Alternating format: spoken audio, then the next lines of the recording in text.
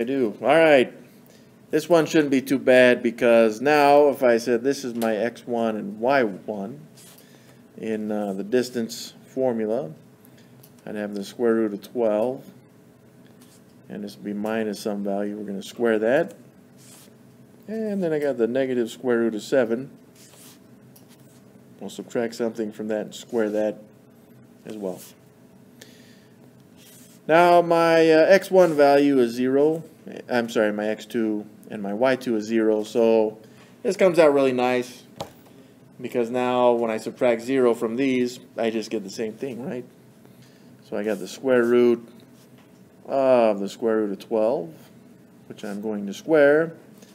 And I'm going to add that to the negative square root of 7, which I will also square.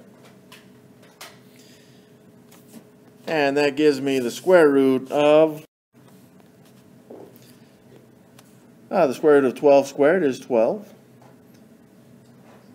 plus the square root of negative 7, the square root of 7, the negative square root of 7 squared would be 7.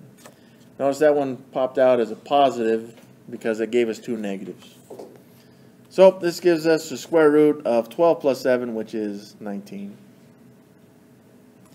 That can't be simplified any further because 19 is a prime number.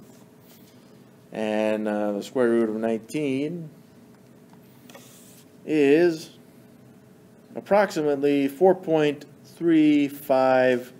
I had 8, 9, so I'm just going to round it up to 9. So this is the answer it's looking for.